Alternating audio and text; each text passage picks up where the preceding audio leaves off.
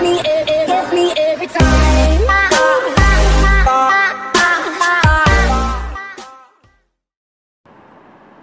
Hello guys, welcome to Civil Era. Our today's topic is motion. What is a motion? An object is said to be in motion when its position changes continuously with time with respect to another object. मतलब कोई भी चीज़ हम कह सकते हैं वो motion में है या रेस्ट में है अगर तो उसकी पोजीशन कॉन्टिन्यूसली किसी और ऑब्जेक्ट के साथ चेंज हो रही है. अगर चेंज हो रही है तो मोशन हो गया और अगर चेंज नहीं हो रही है तो रेस्ट हो गया.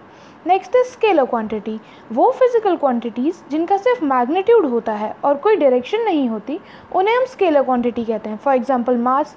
हम ये तो नहीं कहते कि मेरा वज़न 100 किलो ईस्ट की तरफ है, मेरा वज़न 100 किलो वेस्ट की तरफ है.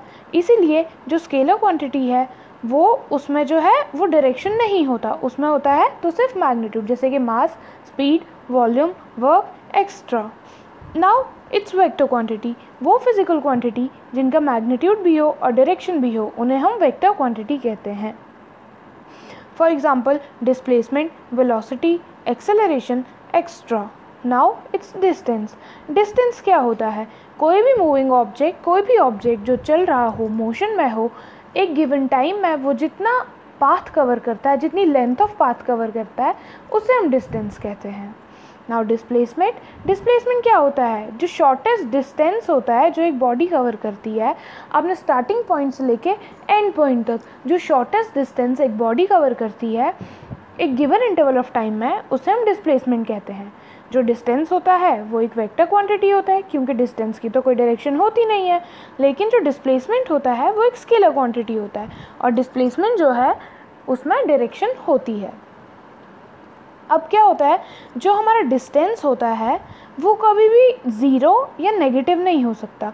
डिस्टेंस होता है तो हमेशा पॉजिटिव होता है. डिस्टेंस क्या होता है? कोई भी ऑब्जेक्ट जो मूव करे, जितना पाथ मूव करे उसे हम डिस्टेंस कहते हैं. लेकिन जो डिस्प्लेसमेंट होती है, डिस्प्लेसमेंट ज़ीरो हो सकती है. फॉर एग्जांपल अगर हमारे पास एक सर्कुलर मोशन हो रहा है, जो हमारा ऑब्जेक्ट स्टार्ट हो रहा है स्टार्टिंग पॉइंट से लेके एंड पॉइंट तक, स्टार्टिंग पॉइंट से शुरू होकर पूरा सर्कल में घूम के वापस से उसी पॉइंट पे आ रहा है, तो हमारा डिस्टेंस कितना हुआ? उस सर्कल की सर्कमफ्रेंस जितना.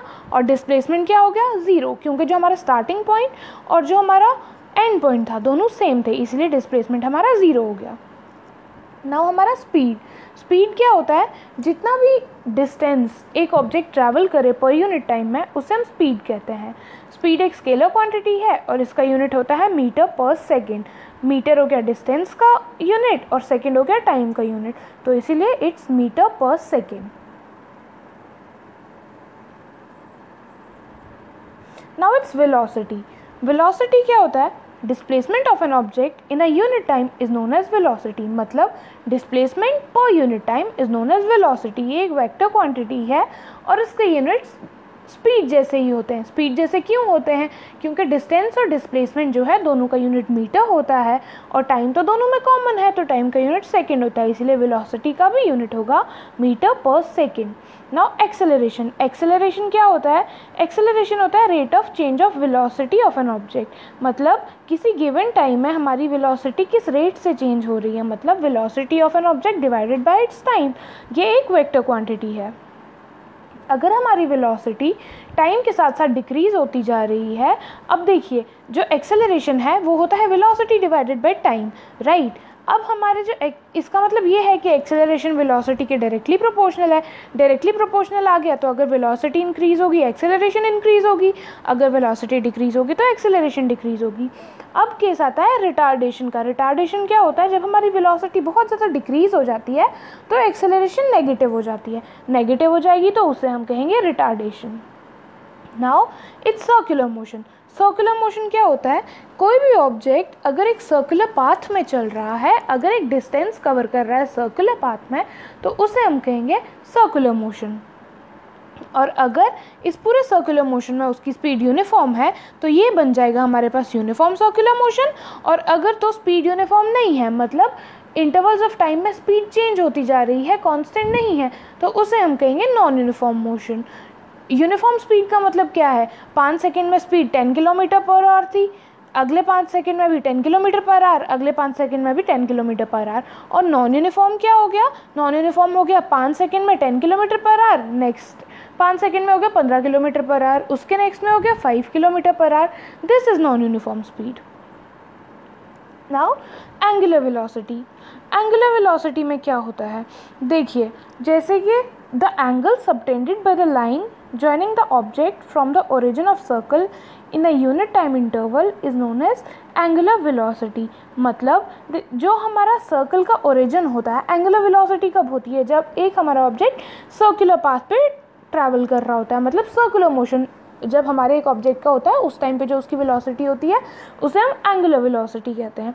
और एंगुलर वेलोसिटी में क्या होता है, जो हमारा सर्कल का ओरिजिन होता है, मतलब जो सेंटर होता है और जहाँ पे ऑब्जेक्ट जिस जगह पे होता है उस जगह को एक पर्टिकुलर गिवन टाइम में, अगर हमारे पास 5 सेकंड का टाइम है, 5 सेकंड में हमारा ऑब्जेक्ट एक जगह पे था और नेक्स्ट 5 सेकंड में हमारा ऑब्जेक्ट दूसरी जगह पे था, तो सेंटर से अगर हम उन दोनों पॉइंट्स को ज्वाइन कर लें तो बीच का जो एंगल बनेगा उसे हम एंगुलर वेलोसिटी कहते हैं। इसे यूजुअली डिनोट किया जाता है ओमेगा से, और ओमेगा किसके इक्वल होता है, theta divided by T. Theta होता है एंगल सबटेंडेड और टी होता है टाइम पीरियड। एन हमें पता है, एन होता है फ्रीक्वेंसी, और फ्रीक्वेंसी क्या होता है, एक सेकंड में कितने रेवोल्यूशंस हो रहे हैं। तो हमारे पास एन टी इक्वल्स टू 1 ये इक्वेशन है, and omega equals to 2 pi by T, 2 pi by T. अब हमें पता है अगर इस इक्वेशन में एन टी इक्वल्स टू 1 है तो एन की वैल्यू हो जाएगी 1 बाई टी, एन की वैल्यू 1 बाई टी हो गई तो ओमेगा वाली इक्वेशन बनती है omega equals to 2 pi N, because 1 by T equals to N, और ये चीज़ हमने यहाँ पे सब्सटीट्यूट कर लिया। एक रेवोल्यूशन में एक ऑब्जेक्ट जो होगा वो 2 पाई आर का डिस्टेंस कवर करेगा। Obviously 2 pi are means circumference, starting point से एंड पॉइंट तक आएगा तो ऑब्वियसली सर्कमफ्रेंस का ही डिस्टेंस जो है वो कवर करेगा। और इसकी लीनियर स्पीड किसके इक्वल होती है, लीनियर स्पीड होती है angular speed into radius, 2 pi R by T. इसकी एंगुलर स्पीड थी 2 पाई बाई टी और आर था इसका radius. Newton's laws of motion. अब आते हैं न्यूटन्स के laws of motion. First law of motion, basically हमारे पास 3 लॉज थे मोशन के। First law of motion, first law of motion को हम लॉ ऑफ इनर्शिया भी कहते हैं। फर्स्ट लॉ ऑफ मोशन में ये कहते हैं कि अगर कोई भी चीज़ मोशन में है या रेस्ट में है वो तब तक मोशन में रहेगी जब तक उसको कोई बाहर वाला ऑब्जेक्ट रुकने पे फोर्स ना करे, बाहर वाली कोई फोर्स उसको लगे और वो उसे रोक ना ले, या वो अगर ऑब्जेक्ट रुका हुआ है तो कोई भी ऑब्जेक्ट तब तक नहीं चलेगा जब तक उसे कोई एक्सटर्नल फोर्स चलने पे मजबूर ना करे। Now it's second law of motion. Second law of motion क्या कहते हैं, the rate of change of momentum of a body is directly proportional to applied force on the body and takes place in the direction of applied force. मतलब जो एक body का एक momentum जो change हो रहा होता है वो डायरेक्टली प्रोपोर्शनल होता है उस बॉडी का जो फोर्स अप्लाई हो रही होती है उसके, एंड उसी डायरेक्शन में होता है जिस डायरेक्शन में अप्लाइड फोर्स है। फॉर एग्जांपल एक रुकी हुई बॉडी है और आप उस पर एक फोर्स लगा रहे हैं, आप उस पर फोर्स ईस्ट की डायरेक्शन में लगा रहे हैं तो बॉडी का मोशन भी ईस्ट की डायरेक्शन में ही होगा। इसके लिए हमारे पास एक इक्वेशन होती है F equals to M A, F for force, M for mass and A for acceleration. ये इक्वेशन हम सबको पता है, force equals to mass into acceleration, और हम सब लोग ये बहुत टाइम से पढ़ते आ रहे हैं। This law gives the magnitude of first law and contains first law in it. इस लॉ से हमें पहला law of motion that is law of inertia का मैग्नीट्यूड पता चलता है और इसमें फर्स्ट लॉ होता है। जैसे कि हमारा फर्स्ट लॉ भी यही कहता था कि फोर्स लगने के बाद जो है हमारी बॉडी अपना स्टेट ऑफ मोशन या स्टेट ऑफ रेस्ट चेंज करती है, वही चीज़ यहाँ पे दिखाई जा रही है। अगर हमारे पास कोई फोर्स नहीं लग रही है तो हमारे पास एक्सेलरेशन ज़ीरो हो जाएगी, तो कुछ एक्सेलरेशन ज़ीरो हो गई तो ऑब्वियसली बॉडी तो मूव करेगी ही नहीं। तो अगर हम एक्सटर्नल फोर्स लगा रहे हैं एक्सेलरेशन बढ़ेगी तभी तो बॉडी बढ़ेगी। यही हमारा फर्स्ट लॉ कहता है कि कोई भी चीज़ एक मोशन में तब तक रहेगी जब तक एक्सटर्नल फोर्स नहीं आएगी, या रेस्ट में तब तक रहेगी जब तक कोई और एक्सटर्नल फोर्स नहीं आती है। ये हो गए हमारे 2 laws of motion. Now third law of motion. Third law of motion हम सब तो अपनी नॉर्मल लाइफ में भी इतना बोलते रहते हैं हर एक को, that to every action there is an equal and opposite reaction. मतलब अगर तुम कोई भी एक्शन लगाते हो उसमें एक इक्वल एंड ऑपोजिट रिएक्शन होता है। जैसे कि ये एग्जांपल लीजिए कि आप एक स्प्रिंग को खींच रहे हैं, जब स्प्रिंग को खींचते हैं और उसको छोड़ते हैं वो एकदम से इकट्ठा हो जाता है, फिर से इकट्ठा हो जाता है। या आप कोई गन चला रहे हैं तो जो गन की जो गोली होती है वो आगे वाली तरफ निकलती है और हमें पीछे वाली तरफ झटका लगता है, उससे हम कहते हैं रिकॉइल ऑफ गन। या हम स्विमिंग कर रहे हैं, हम हाथों से पानी को पीछे करते हैं, तभी पानी की फोर्स आगे लगती है और हम आगे जाते हैं। मोशन ऑफ अ रॉकेट ऊपर कैसे जाता है? रॉकेट अब जो है वो रॉकेट में से जो फ्यूल जिस टाइम पे रॉकेट ऊपर जा रहा होता है उस टाइम पे क्या होता है, जब रॉकेट का फ्यूल बर्न होता है तो बहुत सारा धुआं निकलता है। वो धुआं क्या होता है, वो अपथर्स्ट प्रोवाइड करता है, जिसकी वजह से हमारा रॉकेट स्पेस में चला जाता है। इसी तरह से हम और भी बहुत सारी एग्जांपल्स दे सकते हैं। अब हमने पीछे कुछ टर्म्स यूज़ की हैं जो पीछे एक्सप्लेन नहीं हुई हैं, उन टर्म्स का एक्सप्लेनेशन आगे दिया गया है। फॉर एग्जाम्पल इनर्शिया क्या होता है? अगर हमारे पास कोई बॉडी या तो मोशन में है या रुकी हुई है और उस पर एक्सटर्नल फोर्स लग रही है, तो वो जो बॉडी अपोज करती है उस एक्सटर्नल फोर्स का, उसे हम कहते हैं इनर्शिया। इनर्शिया हमारे पास दो तरह का होता है, inertia of rest and inertia of motion. Inertia of rest में क्या होता है, अगर हम रुके हुए होते हैं और कोई एक्सटर्नल फोर्स लगती है, फॉर एग्जांपल हम ये कह सकते हैं कि अगर हम रुके हुए हैं और कोई पीछे से आके हमें धक्का दे जाता है, दैट इज़ हम इनर्शिया ऑफ रेस्ट में होते हैं। या हम ये भी कह सकते हैं कि अगर हम किसी ट्रेन में ट्रैवल कर रहे हैं, सफ़र कर रहे हैं, तो एकदम से ट्रेन में ब्रेक लग जाती है तो हमें थोड़ा आगे झटका लगता है, वो होता है inertia of rest. When a car starts suddenly, the passenger bends backwards। या ये भी एग्जाम्पल है कि अगर हम गाड़ी में बैठे हुए हैं और गाड़ी सडनली स्टार्ट हो जाए, हम थोड़ा बैकवर्ड की तरफ जाते हैं, ये होता है inertia of rest. On the other hand, अगर हम गाड़ी में जा रहे हैं तो बीच में कहीं मोड़ आ जाता है, अगर हमारी गाड़ी लेफ़्ट साइड टर्न कर रही है तो हम राइट साइड जाते हैं, और अगर हमारी गाड़ी राइट साइड टर्न कर रही है तो हम लेफ़्ट साइड जाते हैं। वो एग्जाम्पल है हमारी इनर्शिया ऑफ मोशन की। वो क्या होता है, हम स्ट्रेट जा रहे होते हैं तो हमारी बॉडी भी स्ट्रेट ही जाना चाहती है, लेकिन जब गाड़ी अचानक से लेफ्ट टर्न ले लेती है तो हमारी बॉडी राइट वर्ड्स बेंड हो जाती है, उसे हम कहते हैं इनर्शिया ऑफ मोशन। फोर्स क्या होती है?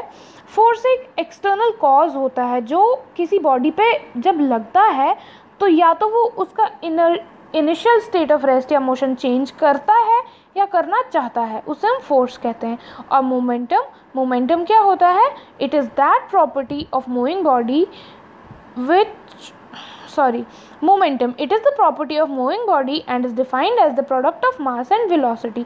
Momentum क्या होता है? ये एक मूविंग बॉडी की प्रॉपर्टी होती है, मतलब मोमेंटम सिर्फ उन्हीं बॉडीज़ में पाया जाता है जो मूव कर रही होती हैं, जो चल रही होती हैं, और ये किसके इक्वल होता है? Mass into velocity. अब हमारा वेलोसिटी किसके इक्वल होता है? हमने पहले भी पढ़ा था, velocity equals to displacement into time. तो अगर हमारी बॉडी डिस्प्लेस ही नहीं होगी, अगर हमारी बॉडी मूव ही नहीं होगी तो मोमेंटम ज़ीरो होगा। इसीलिए ये प्रॉपर्टी सिर्फ मूविंग बॉडीज़ के अंदर ही पाई जाती है। ये एक वेक्टर क्वांटिटी है और इसका यूनिट होता है किलोग्राम मीटर पर सेकेंड। किलोग्राम हो गया हमारा मास का यूनिट और मीटर पर सेकेंड हो गया वेलोसिटी का यूनिट, इसीलिए इसका जो ऐसा यूनिट है वो होता है किलोग्राम मीटर पर second. Thank you so much guys. और अब जो हमारा नेक्स्ट लेक्चर होगा उसमें मोशन के बाकी के बचे हुए टॉपिक्स हम डिस्कस करेंगे और कुछ टॉपिक्स जो हैं work energy and power unit से डिस्कस करेंगे। अगर आपको कोई भी क्वेश्चन, कोई भी कन्फ्यूजन या कोई भी डाउट है तो प्लीज़ आप नीचे कमेंट सेक्शन में पूछ सकते हैं। Thank you so much.